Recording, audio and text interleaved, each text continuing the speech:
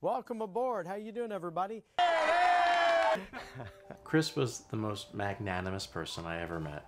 It is Friday night. We're going to hop on here real quick. He was generous of spirit. He was kind-hearted. He was affectionate. He was appreciative. He was grateful.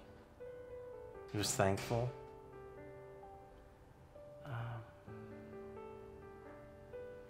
He just was a lovable guy. Chris began his career as a journalist, and you have to know he loved to talk. But I think at his core, he really loved getting to know people, and he had that journalist sort of instinct when you were engaged in conversation with him. He was so passionate. I mean, the first thing Chris would do in the morning was say, "Good morning." He had a morning routine, and then he would go and sit in front of those weather graphics and the weather charts and know what was happening all across the country. One of the things I miss the most is his beautiful smile. And it was genuine.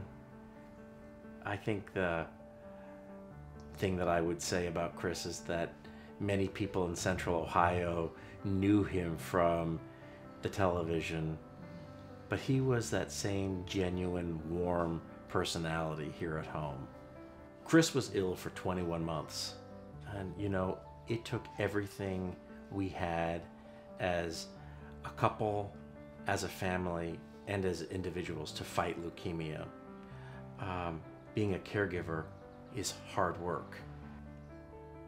Establishing a fund with the Columbus Foundation was really my saving grace.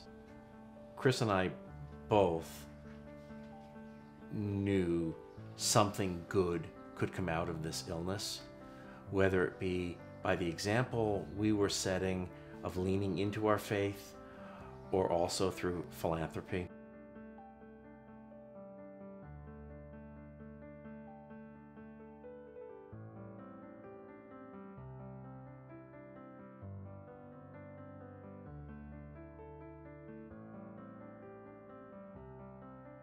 I almost wish that the title was Family of the Year. We fought this illness as a family. My children have been so wonderful and strong. And I think that that strength comes from knowing how very much they are loved. How much Chris and I both adore them.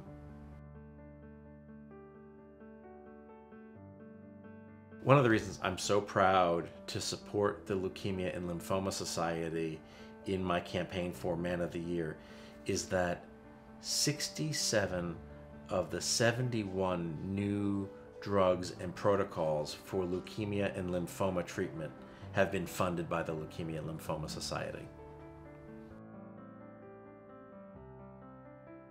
Chris lived a very big life. He was a larger-than-life personality.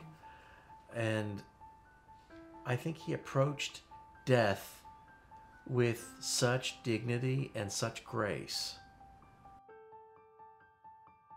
Underneath it all, yeah, Chris was a weather geek. And I love to tease him about the fact that he truly was a scientist at his core, but one with really good hair and dimples.